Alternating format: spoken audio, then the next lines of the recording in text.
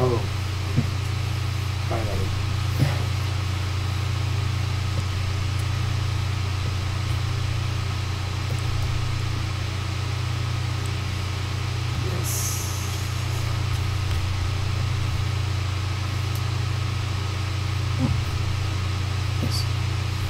So today I'm going to tell about Rablock. Rablock is a company which is being invested by Gravity Corporation.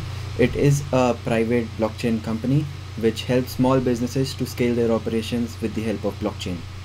So to start about knowing about the technical background of Rablock, first we have to know about some basic technical concepts of blockchain. So let's get started about that.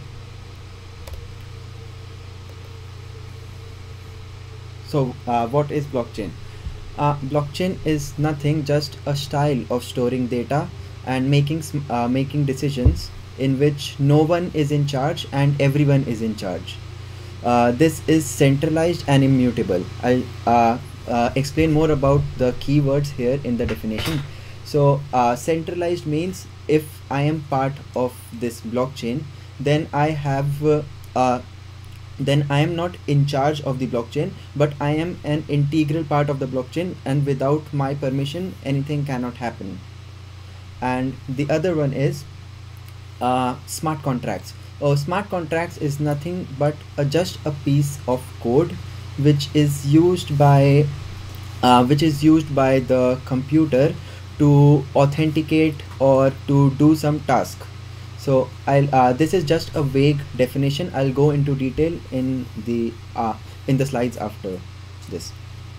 So the main concepts of blockchain is the first one is consensus, and the second one is proof of work. So these both concepts are interdependent. So if there is proof of work, there will be consensus, and if there is consensus, there will be proof of work. They can't be present one alone. So first I will try to explain what proof of work is. So yeah, so first I would like to tell how a blockchain works. So if we try to understand how a blockchain works, blockchain is just a style of storing data in which we have to have a hash value, and that hash value can be generated with the help of a hash function. A hash function is a similarity. If we talk about a little bit mathematics, it is a similarity function in which we give something an input and we get an output. In the hash function we use for blockchain, the input can be data in the form of anything, like it can be text, it can be images, it can be anything, and the output would be a string or a number or something which can be represented in bits. So that is what a hash function is. Now let's consider that we are trying to build a blockchain.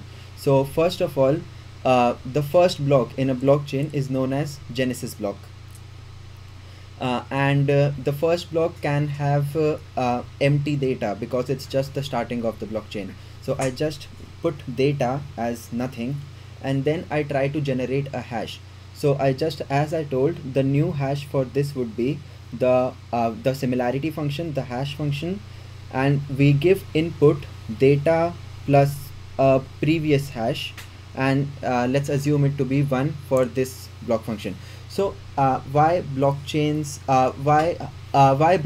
are in a chain manner? Because every block is connected to the previous one with the help of a hash. So that's why if I'm trying to create a block, I have to connect it to a previous block.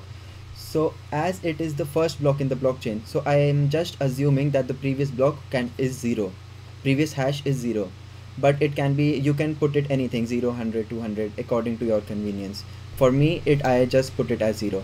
So now I created the Genesis block with empty data, with an empty string, created a new hash value, and inputted data and my previous hash value to generate the new hash.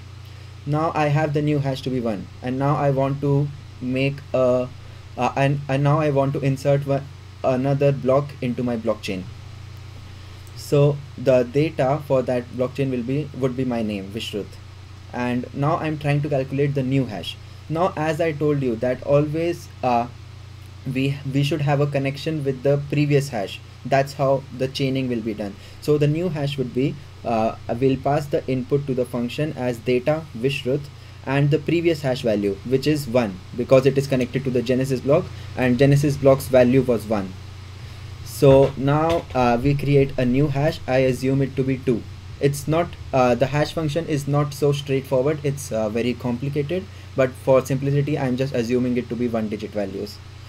So now again I want to add one more block, and let's say the data for that block would be unosan, and the new hash would be, as you could guess, as it has to be connected to the previous hash, and previous hash is 2.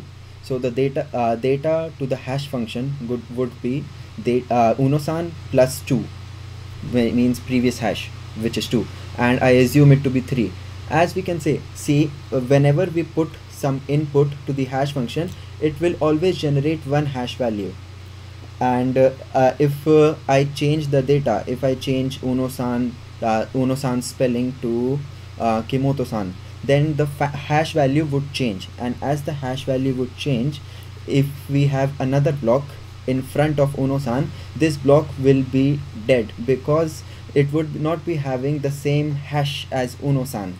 So that's why we use blockchain, so that the data cannot be changed.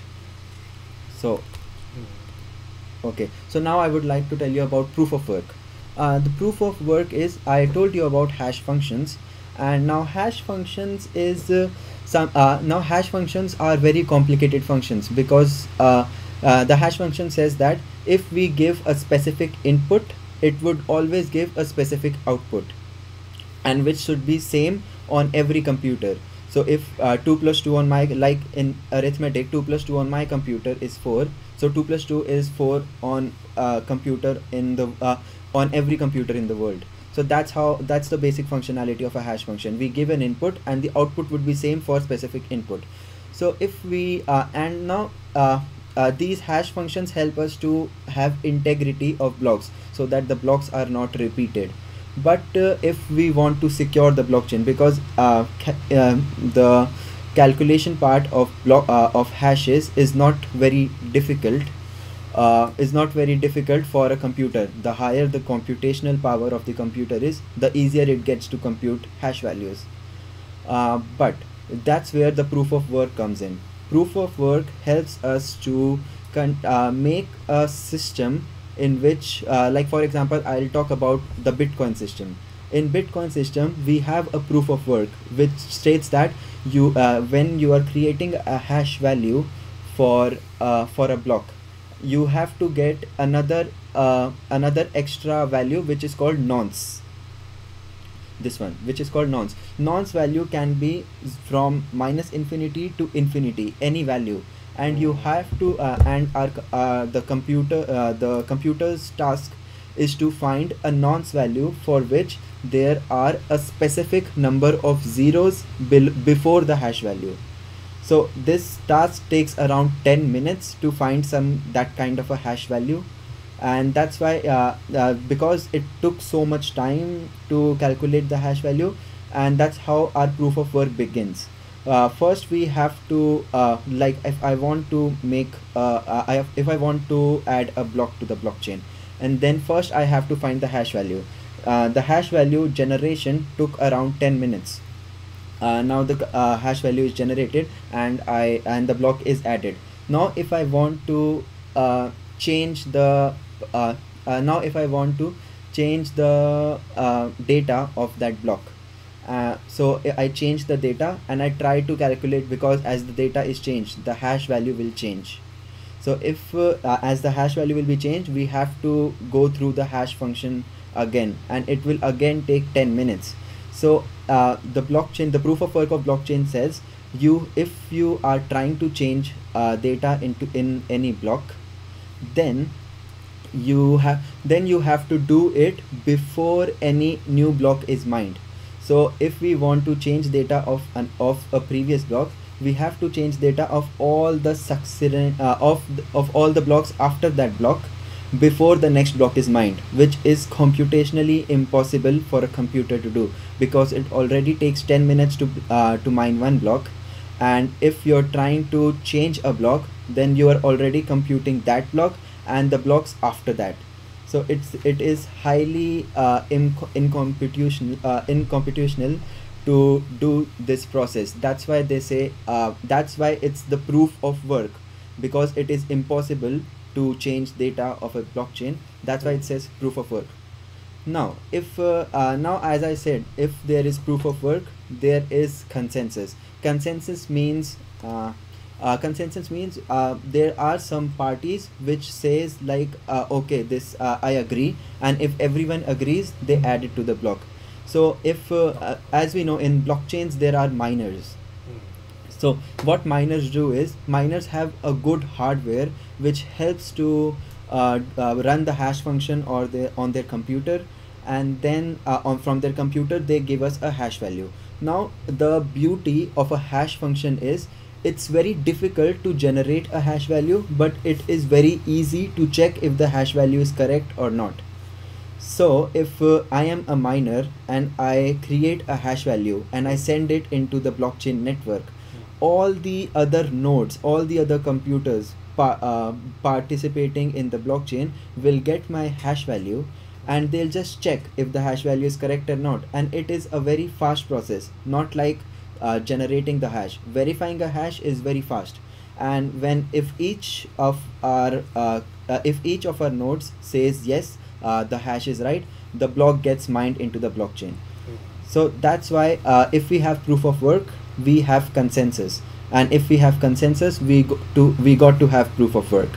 So this is some basic concepts to understand what how Rablock works. I would why we need blockchain. We need blockchain because it increases transparency. I would like to give an example of a bank. So if you want to do a transaction with a bank, so now you are trusting the bank that if you send $100, then the bank will credit $100 to the person you sent it to. So you have to trust the bank. Now banks are trustworthy. I also think that banks are trustworthy, but there is still the problem that you have to trust. With blockchain, you don't have to trust anybody. It is like I said, there is no one in charge but everyone in charge. You can't do anything alone, but without you, they can't do anything by themselves. So that's why it's great. It's highly transparent. Whatever you are doing, everyone knows, as it is as the blockchain is centralized. It enhances security. Now to enhance security, it means that, as I told you, the proof of work and the consensus algorithm helps to make blockchain immutable, which means the data once entered into the blockchain cannot be changed. So that increases security. Another thing is improved traceability.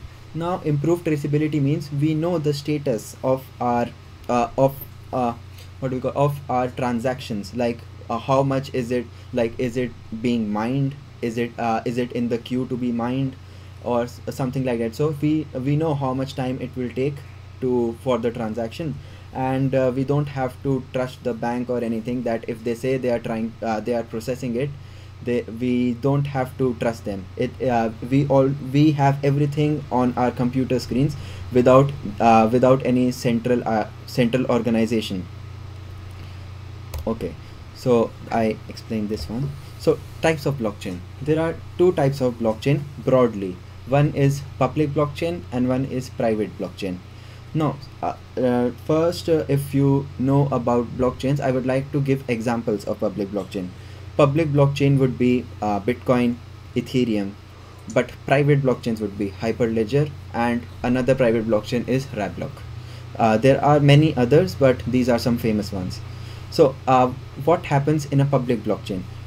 In a public blockchain, anyone is open to read, write, or mine blocks. You don't have to have certain permissions to modify the blockchain. If you want to do a transaction, you can, because it is public and it is open to everyone. And in public blockchains, the best part is the peer-to-peer network. If peer-to-peer network means if I am part of the blockchain, then the full copy of blockchain is on my computer too. So so that's why we don't need any servers to host the public blockchain, and that's the best part of public blockchain, because we don't need any servers.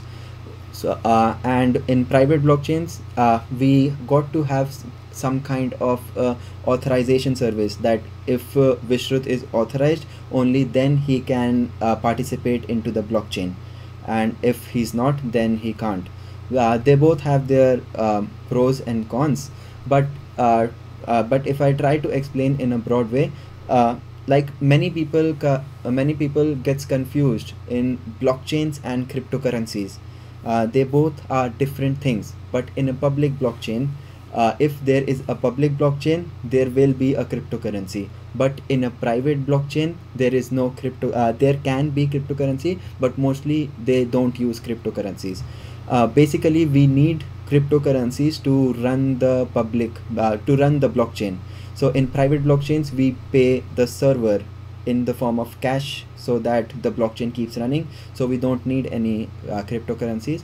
But in a public blockchain, we are having no servers, and people are using their own computers to run the public blockchain on a peer-to-peer network. So they have to get paid for the computation power they are spending to run the blockchain, and that's why the game of cryptocurrency comes into play.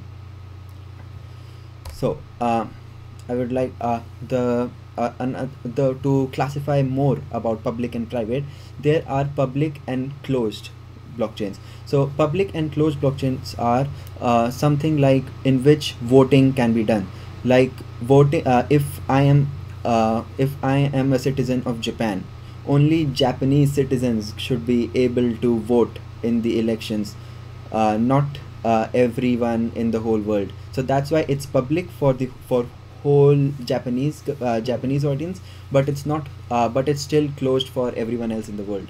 Now public and open means like it's open for everyone, any country, anything. So something like Ethereum and Bitcoin.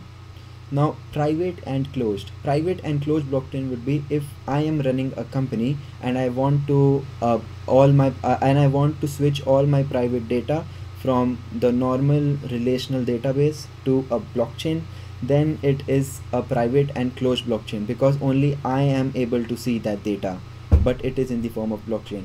Private and open would be something like confidential data of citizens of a country, which the citizens can access but cannot change. So it is private because the main authority in that blockchain would be the government, but still it is open for everyone to look at. So these are some broad idea of the blockchains. Now I would like to explain more about a public blockchain. So a basic example of a buyer and a seller.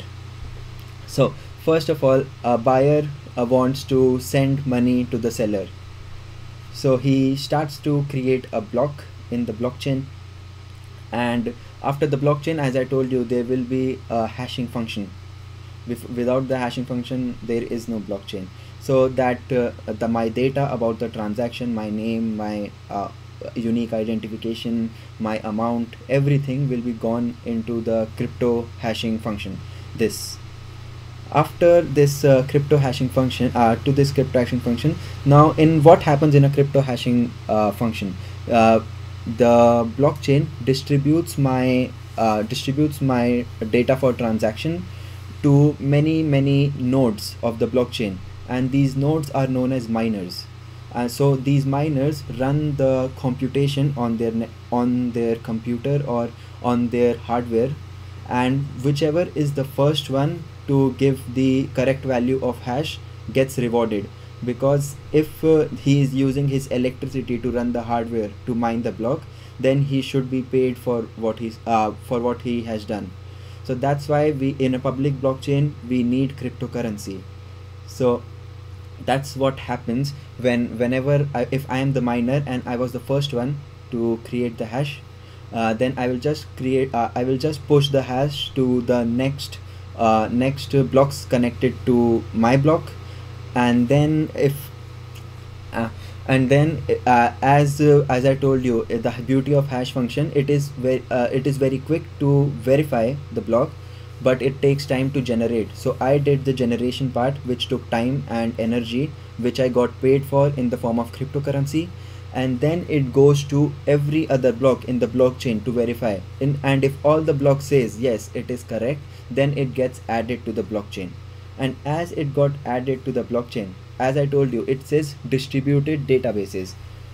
Distributed databases means peer-to-peer network. Like on every participant of the blockchain, they have a copy of database on their computer. And if they the main idea of blockchain is all over the world, the copy of blockchain should be same. Should be same on all computers. If you have a different copy, then due to the consensus algorithm, your blockchain will be disregarded. So everyone should have a distributed database which is having the same amount of entries, and that's why it is highly secure. Because if there are 1 million users of blockchain, if one tries to make a false transaction, still the other 1 million minus 1 users will say that he's trying to fool you, and the blockchain will cancel that transaction. So in this kind of a system, we don't need anyone to we don't need a central identity to check or to be in power of saying that who is wrong or who is right. We all are interdependent. We are in charge of ourselves.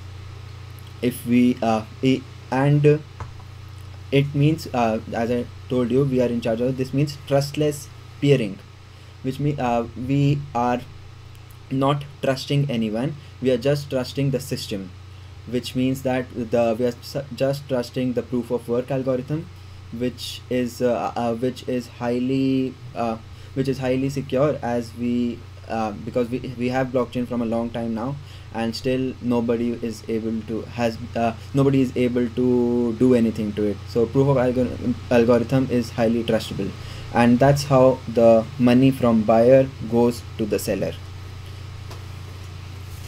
Okay, so a public blockchain, some few points. It is open to read and write. Like anyone can try to do a transaction, or anyone can try to read a transaction. It is open to everyone.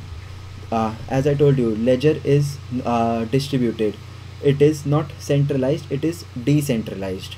Decentralized means the copy of the database or ledger will be available to every node participating in the blockchain. That's why it is highly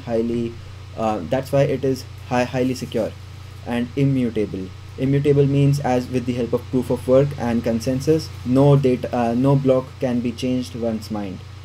And the other thing is, as I told you, if we have 1 million users in a blockchain, and if 51%, like majority of the users, are of a same identity, like if hypothetically I make if there are 100 blockchain nodes in the world, and I'm trying to and 100 blockchain nodes, and I paid money to all the miners, and I bought 51 of them. Visual in the world about the Bitcoin, there's over 2,000 nodes in the world. No, it's more than million nodes. Million? Yes. Oh, great. So if I'm just taking an example of 100. So if I own 51 of the nodes, then I can own the consensus. No, it's very difficult to hack the over the 51%. Exactly.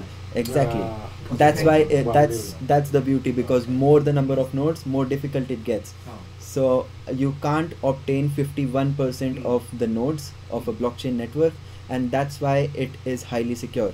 If you are able to get 51% nodes of the blockchain, then you can own the blockchain, and you can then the consensus stops, because consensus means everybody is saying yes or no. Oh, If yes. majority says yes, the blockchain says Yeah. yes. Okay, thank you. Go ahead. Okay, now I would like to tell something about private blockchain. Okay. Private blockchain is the works on the same concept of public blockchain, but it does not involve a cryptocurrency, because in the main work of cryptocurrency in a public blockchain, charging. Okay. Okay. Now. Okay. Yeah. Yeah. Not fixing. Okay. I think already charged it. No, it's Yeah, charging. yeah, yeah, fine. Yeah. Yeah. Huh. So it's very similar to public blockchain, but with very few with some changes. Like we don't need a cryptocurrency here. If we want, we can have, but it's not needed. It's totally up to the user if he wants it or not. So crypto in this transaction, the main reason we wanted a cryptocurrency in public blockchain was to to give the miner some kind of incentive when he mines a block, because he's using his computational power to run the blockchain. But here in a private blockchain, it is hosted on cloud like AWS, Google Cloud, or somewhere else. So the host of the blockchain will be giving will be paying the cloud service to do all the transactions. That's why private blockchains can run without cryptocurrencies, because we are already paying the we are already paying the cloud service to do the transactions. That's why no cryptocurrency needed. But on the other hand, in public blockchain, all the transactions are free. Only payment is done is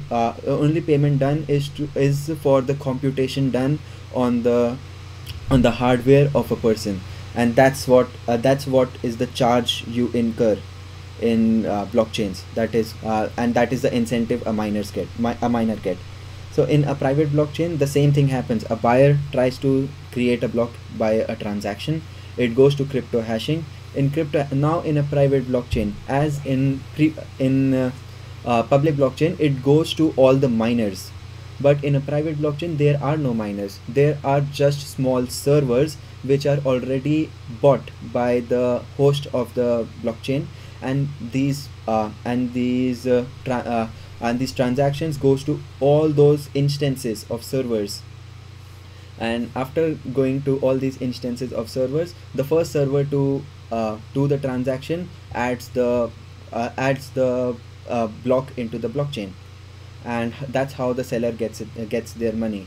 So all the transactions are all the computation is done on the cloud, which is being paid by the host of the blockchain. So that's how private blockchain works. And as you can see, there is now in public blockchain, there was trustless peering. We did not need to trust anyone. But in private blockchains, there is trusted peering, in which means only authorized personnel can only create block transactions. Like if I am being given the authority to make blocks, only then I can make the block. Not everyone can make blocks. So that's some idea of private blockchain. Now private blockchain, it is more used in enterprise versions. Like if I am having a huge company which is having a lot of data, but that data is of only my benefit, that if someone else gets it, then it will be loss of the company, but I also need a blockchain. So that's where private blockchains come into play. You are only the main person behind using the blockchain, but you also get the features of immutability and centralized services in your own company. So that's where private blockchains come into play. It is having very fast transactions in comparison to the public blockchains, because as we know, in public blockchains, first the proof of work takes time, and then you also have to do consensus with all the nodes in the blockchain. It is in the private blockchain we only have very limited number of consensus nodes, because you are paying for them on the server. So if as they are very less, so that's why the transactions are much faster. Like if blockchain take 10 minutes, it might be possible that in a private blockchain it takes 10 milliseconds. So it is highly efficient than public blockchains. Better scalability obviously, as it is fast, and to add nodes you just have to add a server from the cloud company. The more you pay, the more scalable your blockchain can be. So that's why it's easily scalable. Then as I told you, consensus more efficient as it is having less nodes. So as the nodes are less, the consensus is highly efficient. You don't have to check for every node, only the consensus node which are on the cloud checks the blockchain. And compliance support, as an enterprise, if they are if they are using a private blockchain, the more functionalities they want, they can it is highly customizable. Like if they want more functionalities, they can just add it. They don't have to use the general protocols which are used in public blockchains. They can create their own protocols. So that's why people use private blockchains. Now Rablock is also a private blockchain solution company, which is cheap and efficient for small businesses. Like if we consider to Hyperledger, the charges of Rablock blockchain technology is $20,000, and for Hyperledger it is $200,000. So it cuts the cost 10 times. But we are not saying that Rablock is much more is better than Hyperledger, because Hyperledger is having very high functionalities for big companies, but for small companies they don't need those kind of functionalities. They just need small functionalities which is efficient for small or mid-sized scale companies. So that's why Rablock is focusing to use blockchain technology to make to scale operations of small and mid-sized businesses. The Rablock is running two services right now. The first one is of health records of hospital in the form of blockchain, so that it's highly accessible to the doctors, and it's immutable, and to show that this is possible. Now I would like to show actually, sorry for the bad drawing, but I would like to show the exact architecture of Rablock system. So the exact architecture of Rablock system is these little little persons are users. These squares are instances of server, and this cylinder is a database. So as I told you, as the basic concept of blockchain is the number of nodes do the consensus. So we have 3 nodes, and in Rablock also the basic Rablock demo is having 3 nodes.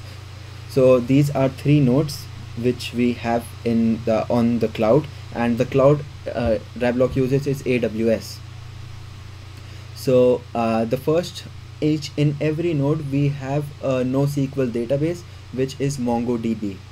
And as I told you, each node should have a copy of the database. So as I have written ledger means database, so each node of the 3 will have the ledger copy, and the blockchain only works if all the 3 copies are identical.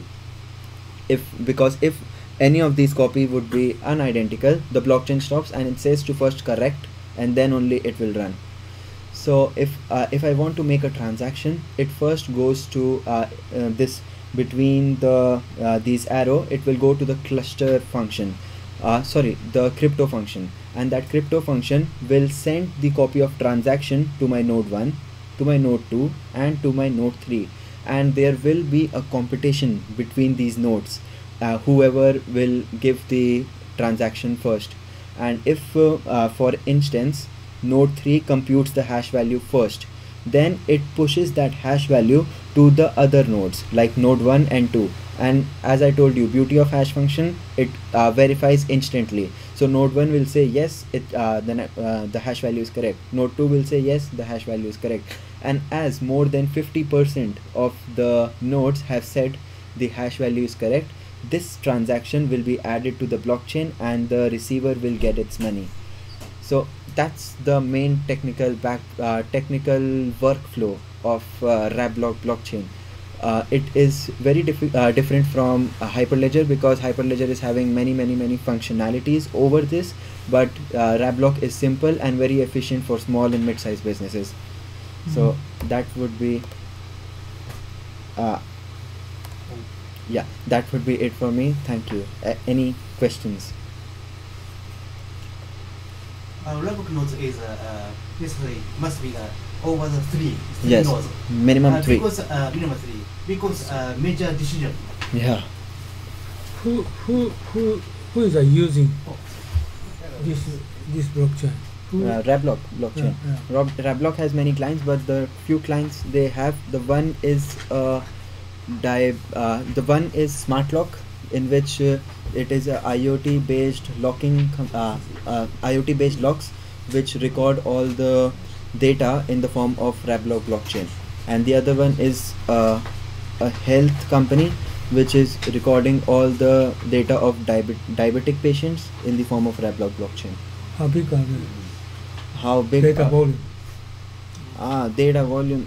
Because they don't mention how big are they, because I just had a workshop about Rablock, and the other things I just scraped from the internet.